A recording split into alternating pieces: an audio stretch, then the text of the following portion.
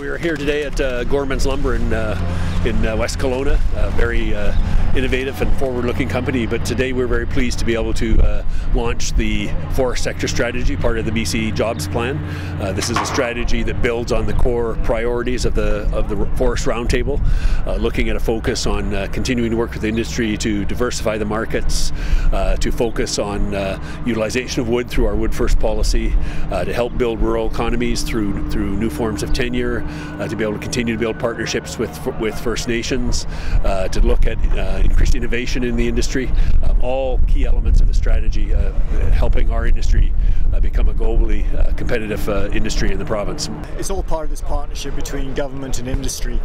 You leave the entrepreneurial side to industry, but the vision and goals and targets, they can be set by government. And so what we got today really was the culmination of many years of work through the roundtables and of coming together and saying, okay, who's in partnership to give this a good future? You have a good future for the forest industry. And really developing new markets has been huge. The province played a huge role in opening up China.